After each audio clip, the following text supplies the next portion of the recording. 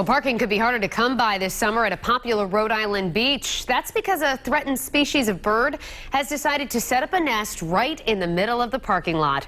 We first told you about it on Eyewitness News at 6.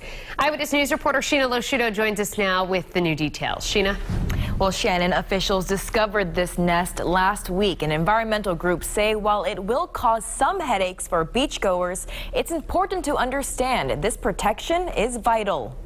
And we're hoping that plover flow traffic isn't too bad. A lot of us here in the Ocean State find ourselves saying we're going to spend all summer at the beach. A pair of piping plovers had the same thought. So we hope that longtime beachgoers here at Roger Wheeler State Beach will understand and have patience. About a week ago, officials discovered this, a nest in the parking lot.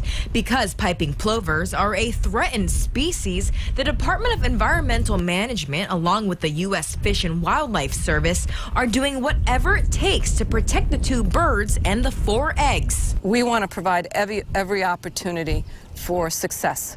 In this case, it means blocking off nearly 50 parking spaces at Roger Wheeler State Beach. The area is closed to the public. Birds need that distance. They need 50 feet clear on each side. DEM officials say they are very hopeful the chicks will survive. We're going to have monitoring every day. In the meantime, we've done some advanced preparation. Volunteers have even set up a path for the birds to take to the beach if and when they hatch. And the fact that on the whole Atlantic coast, there are only 2,000 pairs of piping plover, so 4,000 birds. And 2 of them decided to park themselves right here. So it's kind of exciting. The DEM says volunteers will be helping you out and directing traffic until the area is cleared, and there is no exact date on when that will be, but officials believe the eggs will hatch within a month. I'm Sheena Losciuto, Eyewitness News.